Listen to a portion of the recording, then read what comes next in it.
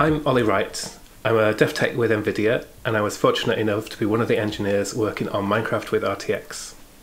This is going to be a short 30-minute introduction to real-time ray tracing. We'll touch on a few topics, and we'll go into some detail on how we produce an image using ray tracing, and how we can do nice things like per pixel global illumination. So what is ray tracing? You might have seen something like this explanation before, where if you think of rasterization as having an outer loop where you loop over all the triangles in a scene, and then the hardware can tell you which pixels each triangle touches and color them in, then ray tracing has an outer loop that loops over all the pixels on the screen, and then the hardware figures out which triangle it touches, and then you color it in. But that doesn't really answer the question, or it's the wrong question. What we want to know is, why should we care about ray tracing? What can it do to make my game better? And the simple answer to that is it can make really nice pictures. We can go from something like this to something like this. And I'm going to use this image a lot later on because I like it.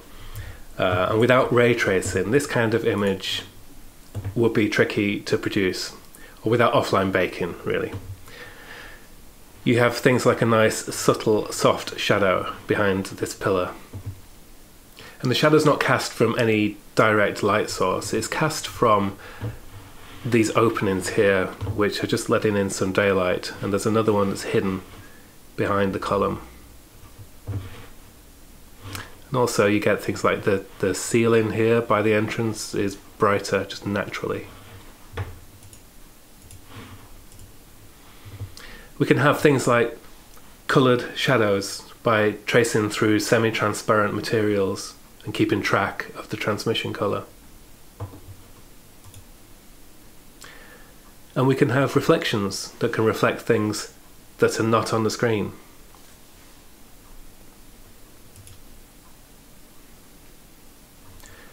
Now, a reasonable chunk of this talk will be about global illumination, and specifically per pixel global illumination. So first I want to talk a little bit about ambient occlusion and how it differs from global illumination. And a lot of you probably have a pretty good idea about what ambient occlusion is. It's the thing that makes corners and crevices dark. But what is it really? Ambient occlusion asks the question, how much can a point see the ambient light, or how much ambient light can get to a point? But it has nothing to say about what the ambient light is, where it's coming from. The simplest form of AO will use the sky as ambient light. So AO's question is, how much can a point see the sky? How is the sky visible?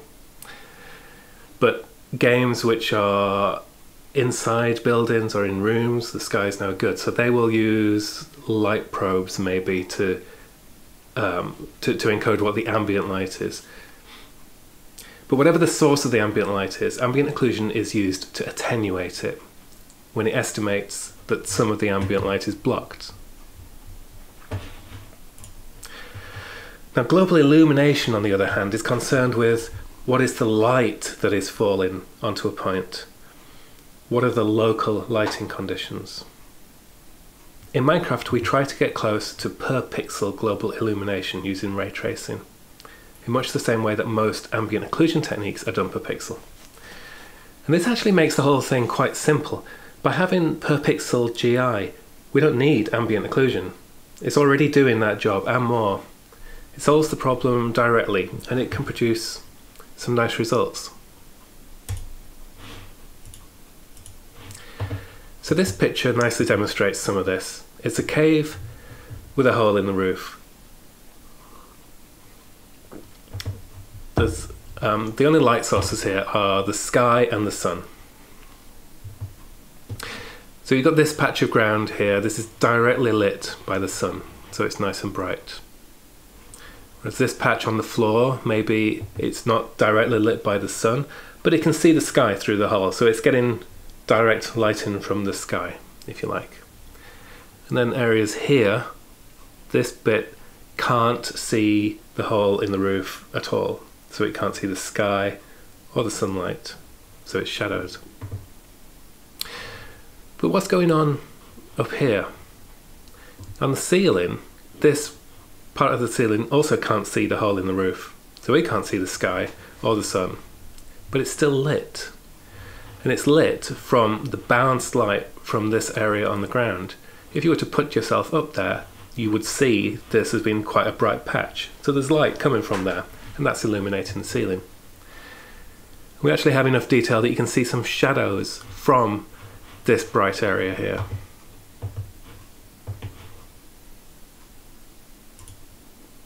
And here's another example where you can see light bouncing. You can also see the opposite of ambient occlusion as well.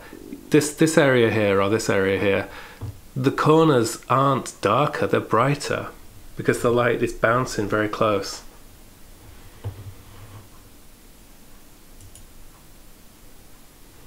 So let's backtrack a little bit and go back to basics. What does ray tracing hardware through an API like DXR give us? Well, it just tells you what a ray has hit, what triangle, what object. It doesn't tell you what colour it is. But for most of this talk, I'm going to assume the existence of some magic code that lets us ask what the incoming radiance is from any point in any direction. Or if I put myself in a particular position in the world and look in a particular direction, what colour do I see? Now remember that ray tracing hardware just tells us what surface the ray has hit. And our magic code then will figure out all the lighting for that point, shade the surface and calculate what the radiance is coming back along the ray that we're asking for.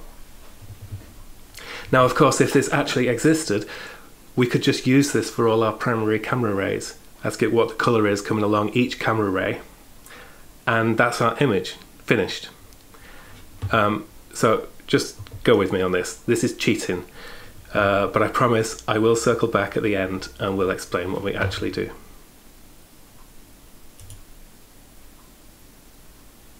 Oops.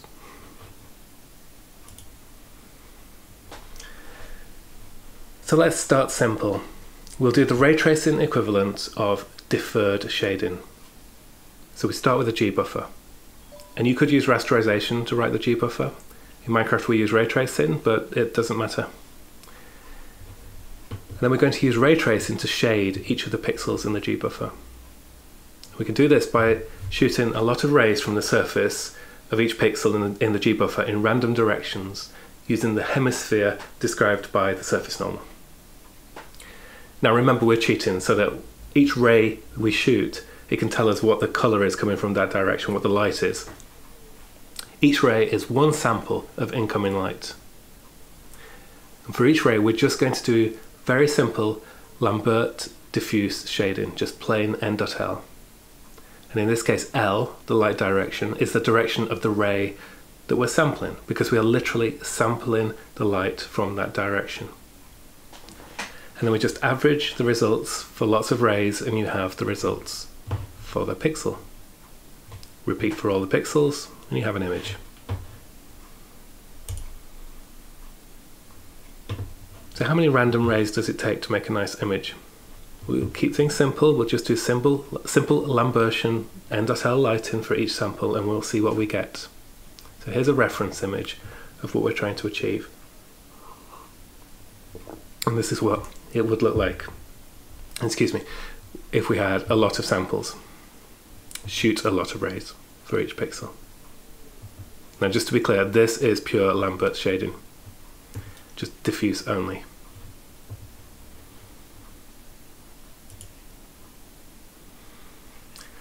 So this is with a single ray per pixel, and we wouldn't really expect this to look very good, and it doesn't. It's very noisy, as you might expect, because each pixel is sampling light from a different random direction to its neighbours. There's 2 rays, 4 rays, 8, 16. Now at 16 rays per pixel, we can kind of see what the image would look like if we squint a little bit, but it's still very noisy. 32, 64, 128, 256, and I'm going to stop there because here we are at now more than 500 million rays for a single 1080p image, and it's still not very good. It's still noisy here and on the floor. So the problem is we need a lot of rays to make a good image, far too many to be practical. So how do we do better? So first I'm going to introduce a concept called importance sampling. Now, importance sampling is quite a simple idea, but it can get complicated quickly. To start with, we're just going to shoot rays completely randomly. Now, if you're going to shoot random rays, it's important to make sure that they are uniformly random. It's easy to come up with a function that generates a random point on a hemisphere that you can then use as a direction. But you have to be very careful to make sure that it really is uniform. So here's a function that does generate a uniform distribution. And that uniform distribution looks like this. It looks uniform.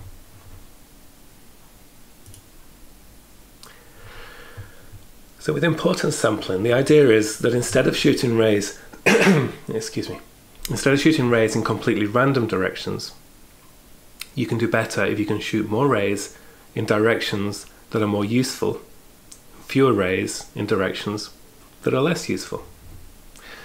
But that on its own isn't enough. You have to balance the books. If you don't balance the books, then you will have biased results, and that means incorrect lighting.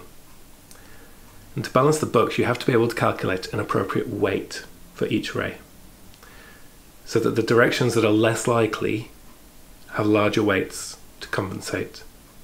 And I will try and illustrate this with a completely contrived example. So here's a hemisphere with a uniform random distribution of directions. Now let's imagine that, for whatever reason, we want to shoot twice as many rays to the left than the right, because we know there are more useful things in that direction. We can easily do that by making some simple changes to the 2D random numbers before converting to a hemisphere coordinate like this. So don't worry too much about this code. All it's doing is it's taking the middle third range of numbers, so from 0.33 to 0.67, and it's stretching that out to occupy at half, so 0.25 to 0.75, and then squishing in the outer thirds. And the result is this. So now this is biased. Light from the left will have twice as much influence as light from the right, because there are twice as many samples there. So we need to balance the books, and we can do this by adjusting the weights so that samples to the right have twice the weight as samples on the left. And we can show this on the picture by adjusting the area of the blobs. But we need to be very careful that the average weight is still 1. And here this isn't the case. If we have 3 samples, 1 in each third, then you can see that the average weight is actually 4 over 3, because we've got weights of 1, 1 and 2. So that means to correctly normalize, to correctly rebalance this, we need to multiply all the weights by 3 over 4, like this. Now it's balanced again. So that's a completely valid but completely useless example of importance sampling.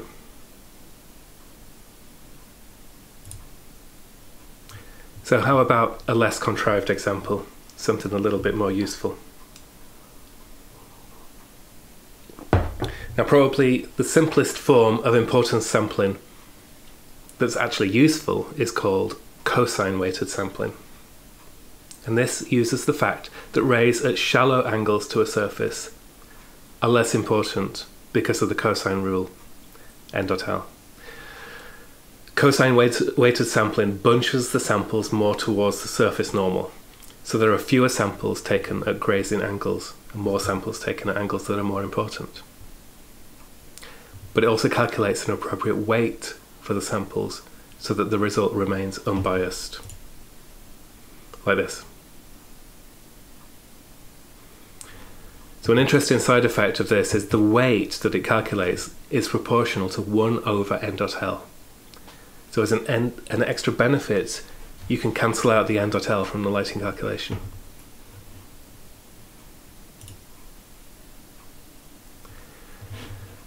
So what does this do to our image? Well, it makes it better. It reduces the noise. So this is the 16 sample per pixel image. You can see with the uniform random distribution we have a lot more noise in this area than we do with the cosine weighted distribution. But it's not fixed it. It's not perfect. It's better for the same number of rays. So what we'd really like to do is be able to do something that gets us down to 1 sample per pixel. And we're not there yet. Now, importance sampling gets really useful and really complicated when you start looking at specular distributions. Now, these are more complicated because there are more parameters. A cosine weighted distribution is fixed, but specular distributions change with things like the view direction and surface roughness. In Minecraft, we use a distribution called VNDF, which works remarkably well and is way better than doing random sampling.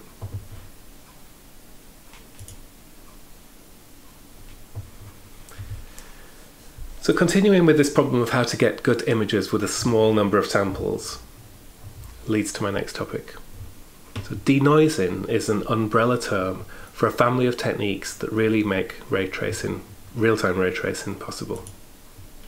As the name suggests, denoising techniques try to take a noisy signal and make it not noisy, all while maintaining as much detail as possible. Denoising is grounded in a couple of reasonably obvious principles. The pixels that are close to one another often have very similar lighting environments. Often, not always. And the surfaces represented by pixels in the world often have similar lighting environments between frames. So denoising tries to share lighting samples between pixels and between frames where appropriate. And this can effectively increase the number of samples, the number of lighting samples available for a pixel by a lot.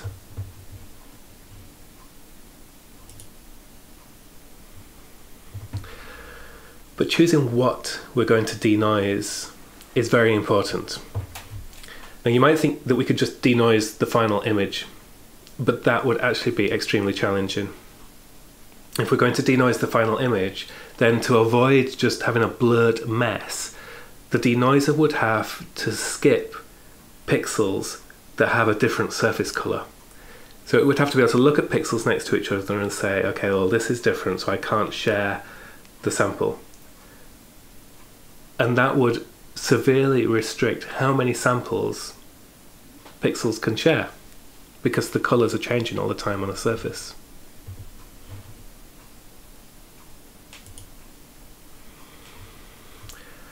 So what if we denoise the incoming irradiance instead? We take the surface color out of the equation.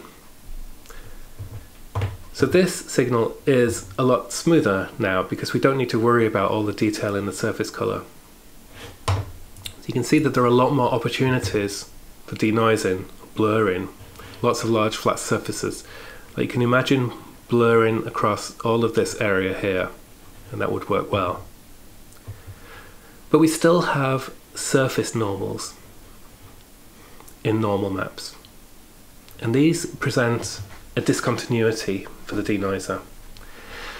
So we have a choice again of either blurring across them, in which case we will just lose all of the detail in the normal maps, or we make the denoiser kernel stop when it sees a normal discontinuity, a change in normal. But if we do that, we'll have fewer samples again that the denoiser can work with. So we'll have a noisier image. So again, we're left with this choice. If we stick with this thing that we're going to denoise, we have a choice between blurring normal maps or more noise. So in Minecraft we use a simple form of spherical harmonics to store the irradiance for the diffuse lighting. And doing this allows us to sample the incoming light using the geometry normal instead of the surface normal. And then the spherical harmonics allow us to recover an estimate of the radiance around the surface normal later on in the final lighting pass.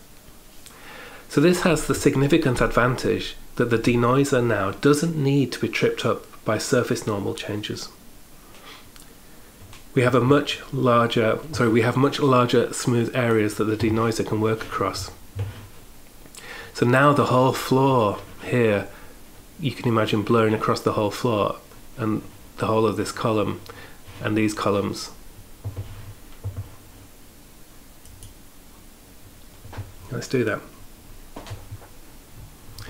In Minecraft we use a version of a technique called SVGF, which stands for Spatiotemporal Variance Guided Filtering for the diffuse denoising. And the special source in this technique is the variance guided bit. SVGF is a big blur, but it's a blur that is geometry aware. So it won't blur across geometric boundaries. And this aspect of the algorithm has been heavily customized for Minecraft, because in Minecraft all the geometry is made up of planar surfaces. So the logic to determine if pixels are part of the same surface can be simplified. Now the image here is what we get when we apply the SVGF blur kernel to our diffuse spherical harmonics, but without using the variance guiding. If we convert this back to a diffuse irradiance color, then it's easier to visualize. Now the problem here is that the blur has eaten away a ton of detail in the shadow, resulting in some really nasty Peter Panning for this column. The column looks like it's floating. But SVGF uses the statistical variance of the luminance to guide the blur kernel weights. So it blurs more when it can and less when there is more detail going on. And the results are amazing. So now the Peter Panning has almost entirely gone. And I think this is remarkable. I think this is amazing to think that you can get a result like this from one sample per pixel. So again, there will be some links at the end to read more about SVGF. This is just a high-level overview.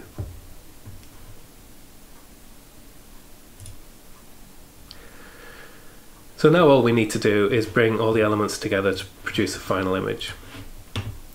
So now we can use the surface normals again and ask the spherical harmonics what the irradiance is in the direction of the surface normals. Then we can bring in the diffuse color to apply the Lambertian diffuse. So that's our final diffuse denoised image. And then we bring in everything else that we haven't talked about yet, like the specular pass.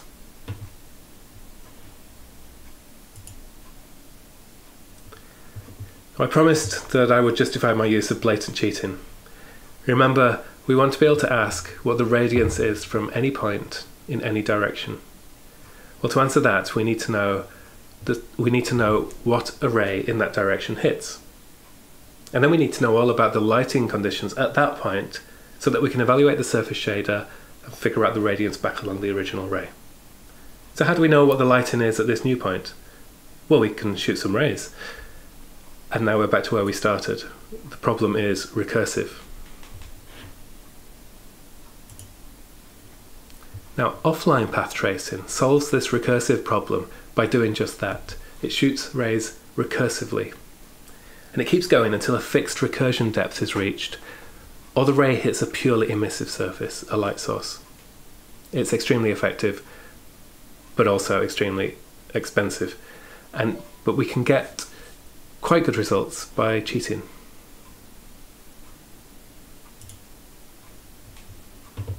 In Minecraft we use irradiance caches to move those additional bounces into a background process that bounces rays over time. we actually store outgoing irradiance in geometry data per face, and we update it over time by continually shooting rays in the background to refine the estimate and keep up with any lighting changes like the movement of the sun. And it looks crude, but it's used when we're sampling random diffuse rays, and even then this version of the cache is only used for rays that hit quite far away.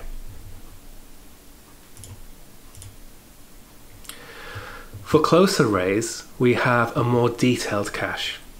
Here we cache incoming irradiance per vertex and use that along with the diffuse albedo and any self-emissive properties to get a more accurate estimate. But the point of these caches is that they are extremely cheap to look up, and they give us a good estimate when we want to ask what is the radiance from this point and in this direction. So that's the cheating that we do.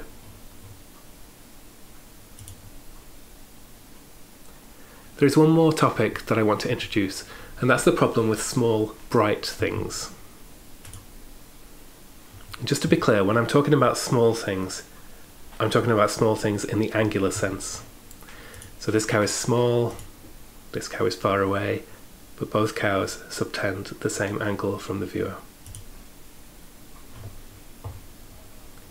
Random sampling for diffuse irradiance can become problematic when you have small bright things in the scene.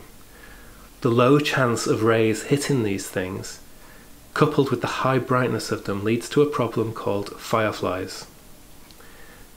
But we want to have things in Minecraft that happen to be small and bright, like torches. So what can we do?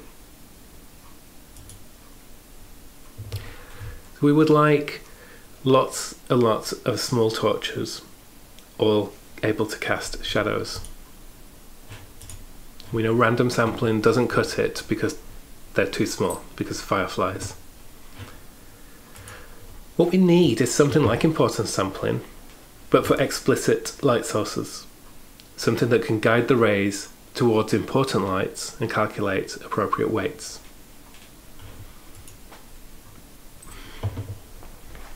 So let's think about this for a second.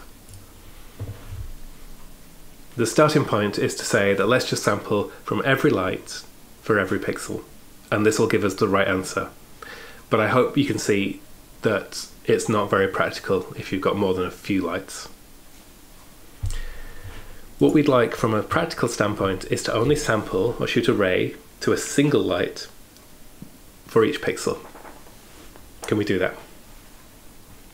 If we just choose one light at random, we're choosing one light from n lights, the total number of lights in our scene. So the balancing weight here is n. And for a small number of lights, with a good denoiser, this can work well. But can we do better?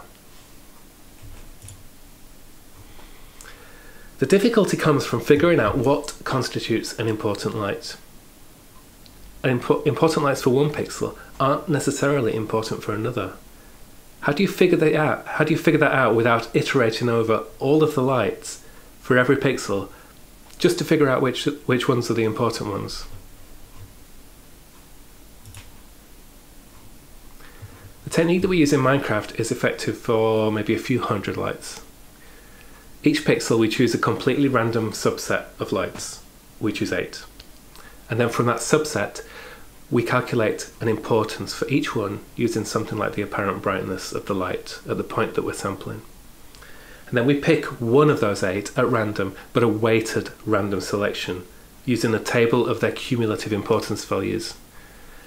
So the chance of a light in the subset being selected is that light's importance divided by the total importance of all 8 lights. Now, direct sampling is a very active area of research right now, and things are moving very rapidly. So I highly recommend watching Chris Wyman's talk on RTX DI for the current state of the art in sampling from millions of lights. Real-time ray tracing adds many possibilities to what we can do for visuals in games. In this talk, I've barely scratched the surface on a few topics, but there are lots and lots of topics, even just for Minecraft, that I haven't even touched on. And hopefully this has piqued some interest. Maybe you can think about how you can start to add ray tracing to your game. Thank you for watching.